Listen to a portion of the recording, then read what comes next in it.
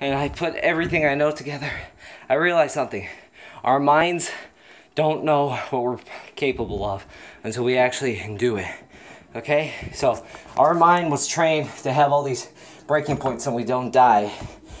But not everything we do in life we die from. We've been freaking controlled by mainstream media to be afraid of death and to be afraid of pain. And that makes us weak if we're afraid of pain. Anyways, so I decided to do something that I thought that was impossible by doing 100 push-ups at a time to my 300 push-up goal. And guess what, bitches? I did 100 push-ups.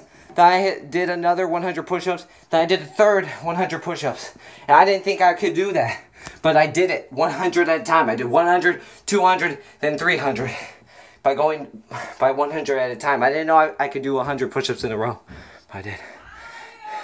I pushed my limits. I went past my breaking point. And I found out that my breaking point is way past what I thought it would be. Anyways, let's see. If you want to get the best results, you gotta be the best at what you do. Oh gosh. Oh no. Look at that. I'm not supposed to look at my body like this until the end of the 30-day challenge. But look at that, buddies.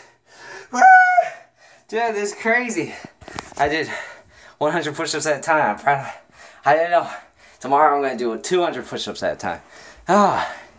It's going to be insane. Yeah, I shaved my head. I don't know if I'm uploading this to YouTube or not. I don't know. I'm stuttering a lot. Who gives a shit? So, yeah.